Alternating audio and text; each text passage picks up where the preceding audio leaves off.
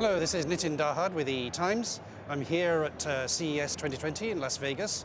I'm with Cees Links, who's the General Manager of the wireless connectivity for Qorvo. Hello, Cees. Hey, nice to be here. So, I'd like to ask you a few questions around what this hall is all around smart home here.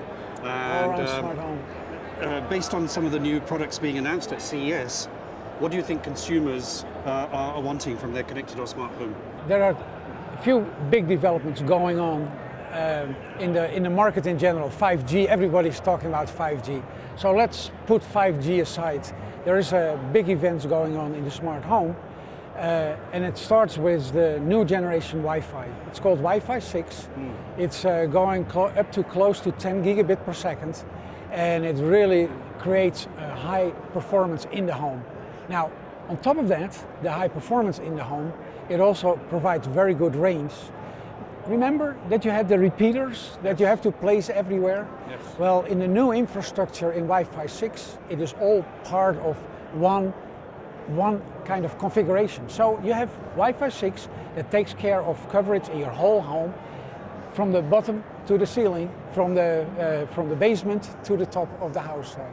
So yeah, with your Wi-Fi and IoT solutions, for the smart home, you're probably seeing some of the challenges that your customers are finding and what are you helping them to solve?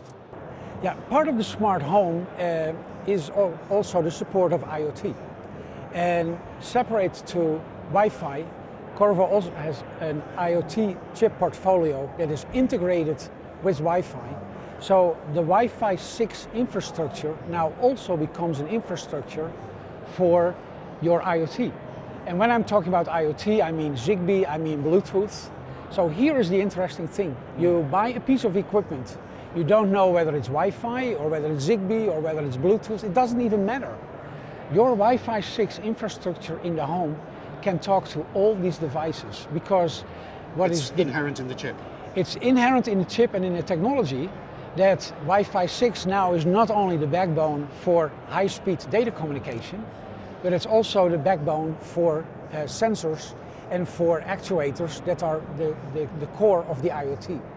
And will you see a lot of proliferation of sensors then because of that? Or? You see a lot of IoT applications. They're all one-offs. And I'm sure in your cell phone you have probably 10 IoT applications. For every application you have something. And we are in the early stage of the IoT. When the smart home has a connectivity for Wi-Fi and for all IoT devices, you go to a store, you buy an IoT device, and you don't know whether it's Wi-Fi or Zigbee or Bluetooth. It connects to your infrastructure and it connects to the internet, and you don't even have to worry about it. And I think that is the big breakthrough that the market has been waiting for. How do we get a uniform infrastructure? And I can tell you, many of the operators are looking at this concept to really provide seamless connectivity in their home. Between cellular and Wi-Fi? No, between IoT and Wi-Fi. Oh, IoT and Wi-Fi, okay. Cellular, it's a good point. There's another switch from outdoor to indoor and a seamless connectivity there to there. But what I'm talking about here is from IoT to Wi-Fi and vice versa. How do you see the smart home and IoT evolving in the next few years, and can you predict some technology advances? I wrote a piece, or actually somebody else wrote the piece, but I published it, talking about Wi-Fi 9 within the next 10 years. But give me your shorter term. I'm in the industry. My first presentation on Wi-Fi was in 1988. Wow. So more than 30 years ago. The big Wi-Fi launch was in 1999 with Apple.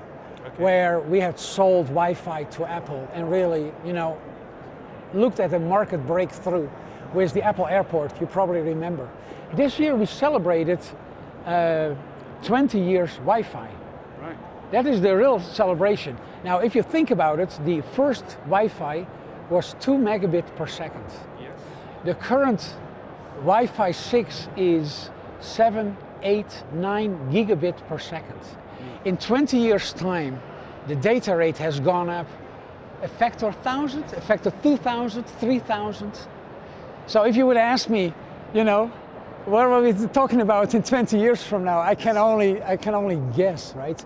Let me talk about your home in 5 years from now. Yeah. Your home in 5 years from now is has seamless connectivity capability in every room for every device. And you don't even know what type of technology you are using. That is the view and the vision that we have for wireless connectivity, and you will not even recognize compared to today. Invisible wireless. It's sort of invisible wireless. And in the real sense. Okay, so CES is a big show for you, I guess. Right. I saw like you've made quite a few announcements. We did. Can you maybe highlight some of the important ones and why they're significant? Let's categorize them a little. Okay. There's one announcement in the area of Wi-Fi 6 and Wi-Fi 6E, the next generation of Wi-Fi in the 6 gigahertz. The second group of announcements we made is in particular in the front-end modules, because you want range, you want reliability, you also want small boxes, so you don't want a big sensitivity as well then. You want to have good sensitivity. Yeah. So all these things. So we have a series of announcements of Wi-Fi 6 related components and products that are playing there, and front-end modules. And I think another flagship announcement is we have a chip that talks Bluetooth and Zigbee at the same time. So essentially it works like you talk in one language to that chip, and the chip recognizes what language you're talking. And then it just communicates back in that language. So automatically, seamlessly.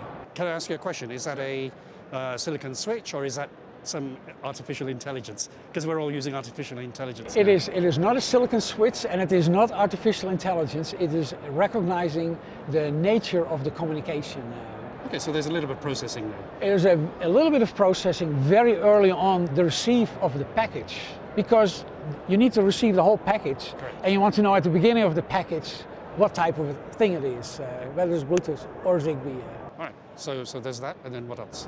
And that's a flagship announcement, because it makes it irrelevant if there's a little bit of a war going on, you know, Zigbee or Bluetooth or Wi-Fi. With this whole concept, it doesn't even matter. As long as you have that chip in your configuration, where the war ends up, you will be ready for the future. You'll be future-proof. So it's effectively like in the past we were developing multi-mode modems for cellular. It's the same, but then for indoor. For indoor, right? correct. It's the same for indoor. And that's quite important, because then you can bring the cost down as well. Yeah. The cost is totally down. It's fully integrated. You don't need separate gateways to connect to routers. It will be all integrated in one box. Okay. And were there any other big announcements here for you? Well, is this not big enough? Well, yeah, I think I saw about 3 or 4 announcements, so I thought maybe... Yeah, well, that's why I grouped them and classified them. Okay. You know, Qorvo is a big player in Wi-Fi 6 and also in 5G, and we have announcement in 5G as well. Okay. And you know, in the way we look at 5G and Wi-Fi 6 is they're very complementary. Outdoor you have 5G, indoor you have Wi-Fi 6. Switching is seamless. And Qorvo is the company that can make this all together into one coherent solution. Thank you very much, Cees. So this is Nitin Dahad from E-Times, wrapping up with Cees Links of Qorvo at CES 2020. Thank you very much.